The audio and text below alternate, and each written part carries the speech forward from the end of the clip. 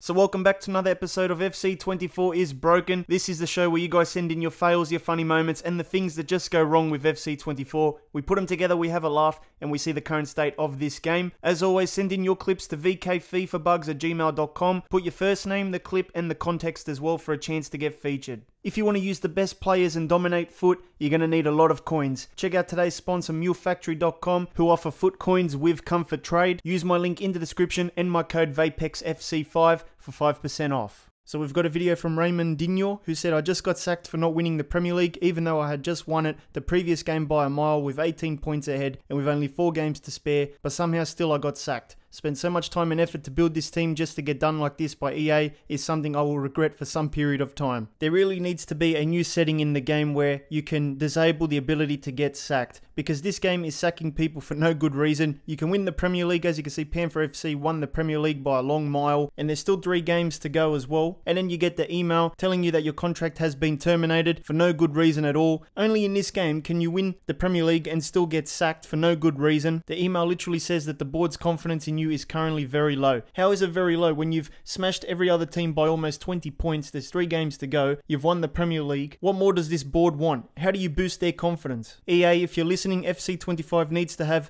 a setting where you can disable getting sacked in the game mode, because you can win the treble, you can win 4 trophies and still be sacked for not doing one of the board objectives. It's completely ridiculous. This video comes from Will, who says, this is my player flying into the air after being tackled. Love the videos. Thank you, Will. So we've got the clip here. A Sunderland player is charging towards goal, about to score potentially, but the Newcastle player comes across and tackles the guy so hard that the guy goes flying 5 meters into the air, does a couple spinneroonies while he's there, and then lands back on the ground. That definitely is a penalty. That definitely had to hurt as well. What kind of realistic physics engine is this? The next video comes from Lewis, who says, love watching all the videos, especially the glitches and bugs, and just laughing at them. The game is a mess. In this clip I am playing co-op seasons with my brother who lives in the same house as me. Both have great internet. As soon as the game kicks off, it freezes, and then I get an amazing amount of speed up lag. It's like watching a sped up video. This game is so broken, man. So we've got the clip here, and as you can see, the game is completely frozen, and then all of a sudden it comes back to life and it decides to double in speed. This game is almost in unplayable territory. Is there any mode, is there any match type, whatever you want to call it, that actually works properly in this game now? Seems like every part of this game has broken elements. You can't have matches where the game just freezes, the game goes into some sort of speed boost mode, and then it doesn't even know what it's doing next. I've been saying it for weeks now, this game has a mind of its own. So next up is something from Ivar, who says, loving your videos. Thank you, Ivar. My bug is when you load your save. I couldn't find my Mansfield save. The last time I played my save was on the 24th of March, and the latest I could find was the 14th of March. At the bottom of the save list, you can see the date 13th of December 2019. So it looks like Ivar's save has completely disappeared. No one knows where it's gone. There is a couple Mansfield Town crew mode saves on that list there, but it looks like they're sort of backdated. They're not up to date saves, so maybe something went wrong. And apparently Ivar was also playing FC24 back in 2019, because the bottom of the list says 13th of December 2019. But yeah, not sure what happened here. It looks like Ivar has lost the progress on his save. Maybe something like this has happened to you as well if you're a career mode player. So next up is another career mode issue. This one comes from Aaron, who says, I was doing a manager career mode on FC24 and I logged onto it,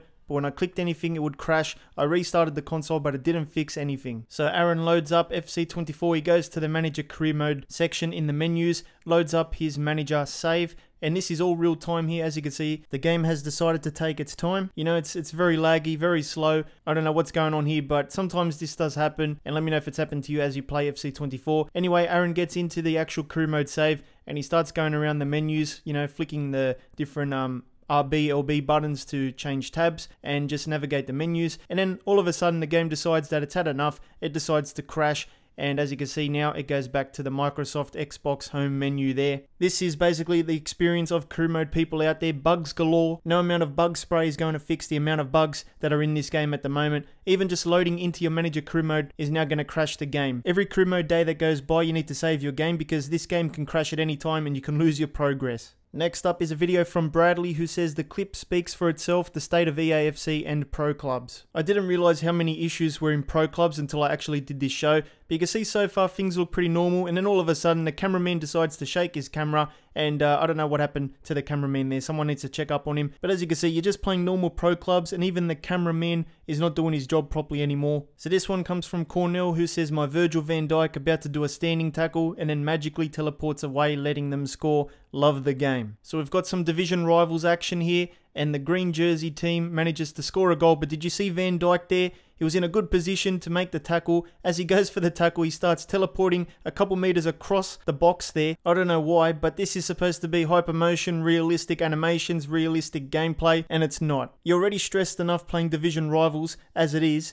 and then all of a sudden you see these things here which would frustrate you even more. This is why we have broken controllers. It's literally impossible to do this in real life. Do a standing tackle, but all of a sudden get teleported a couple meters across the field. But in EAFC, physics go out the window. The laws of motion do not apply to this game. Anything can happen. These kinds of things do cost you games in career mode, even in Ultimate Team as well. So this one comes from Lewis, who says, I've been subscribed since your videos on FIFA 22. Thank you, Lewis. In this EAFC clip, I was doing an away match as the Liverpool manager, and this Brighton fan was wearing a Brighton jersey and waving a Liverpool flag. So it's Liverpool versus Brighton, and before the game you get the whole match day presentation. There's a Liverpool flag there, but wait a second, did you catch it? The fan is actually wearing a Brighton jersey. What is that Brighton fan doing? Why are they waving around a Liverpool flag? They're literally in the Brighton section as well, waving this flag. I don't actually think that's a Brighton fan. I think that's an undercover Liverpool fan. This is a Liverpool fan in disguise. There is absolutely no reason at all for a person that's in a Brighton jersey to be waving around a Liverpool flag. So this one comes from Oscar, who says 18 games into the season, and Jack Clark, who has 16 appearances already, throws his toys out his pram when I drop him for fitness reasons. So there you go, 16 appearances out of 18. I think that's a pretty respectable rate. You know, you can't really complain about that, especially if you're getting dropped for fitness reasons. But Jack Clark seems to have an issue. He's been sending the boss some text messages here. The first one is him asking, is there a problem? And the boss replies, we've got lots of big games coming up and I'll be counting on you. I just thought you looked tired and needed a break. Nothing to worry about, son. Seems like Jack was pretty worried because he hit him back with, I've got to be honest with you, I think me not getting games is starting to damage my career. You literally played 16 out of 18. I want to get away and make a fresh start somewhere else. Please let me leave so I can get chances to play. And his morale is very unhappy as well. So it seems like getting dropped for 2 games because his fitness was not up to par was enough for Jack to decide that he wants to leave the club and go and start somewhere else. He thinks that playing 16 out of 18 games is going to damage his career. Some of these footballers in career mode seem to have all the issues. They're always complaining about something. So this one comes from Elliot, who says, I love the videos. Thank you, Elliot. I'm fed up with how broken international games are in career mode. For example, my relation with the England manager carries over to my club manager, and also in the screenshot you can see that it says that Oxford United vs QPR is an international friendly. So it seems to be player career mode here, and we've got Southgate in the top left there, so maybe this is an England match day. I'm not too sure about that, but one thing I am sure about is the next fixture tile on the right there. Look at that. 26th of November 2024, international friendly at Court Lane, Oxford United versus QPR. Really? In what universe is Oxford United versus QPR an international game? I never knew Oxford United was a country. I never knew QPR was a country. Somehow in career mode it looks like geography does not apply. Forget what you learnt at school. Forget what your geography teacher taught you. It looks like international friendlies are now between Oxford and QPR.